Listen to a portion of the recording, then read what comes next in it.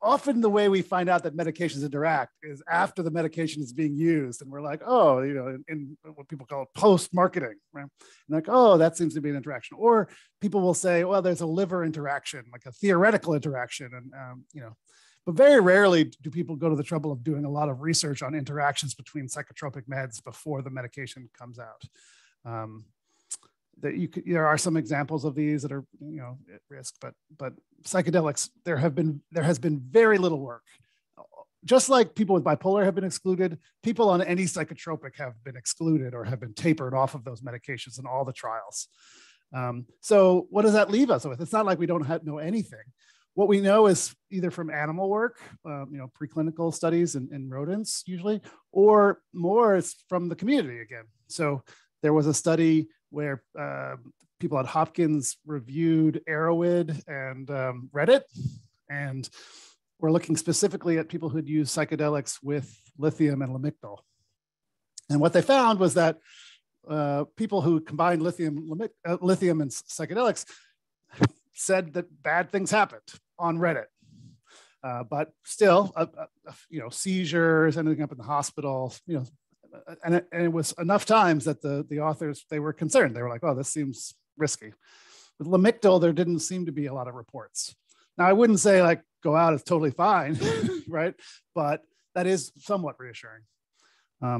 There's also this whole question about SSRIs and psychedelics. This is a whole other space that we know surprisingly little, given how widespread SSRIs are prescribed. There has been a study or two from the previous time, back in the 70s, suggesting that being on a chronic SSRI can, not the 70s, 90s, sorry, because SSRIs weren't around in the 70s. There was one study and it suggested that people had a blunted psychedelic response when they were on an SSRI. But then there was a recent study that just came out in healthy people without a psychiatric disorder, without a known psychiatric disorder. And they gave them Lexapro for 2 weeks and then gave them psilocybin. And they found that the Lexapro didn't blunt the psychedelic effect, but it did blunt the anxiety, which was a surprise. I mean, to me, maybe not to the community.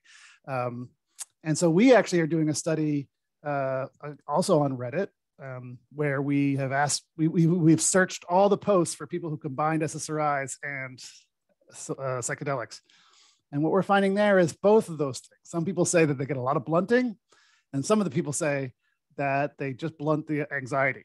So I don't totally know the story there, but I think there's something really interesting going on there. Because I guess I should say psychedelics work through the serotonin system, and SSRIs, one of those S's is serotonin. And so you could imagine that these things would be interacting. I mean, the brain's pretty complicated.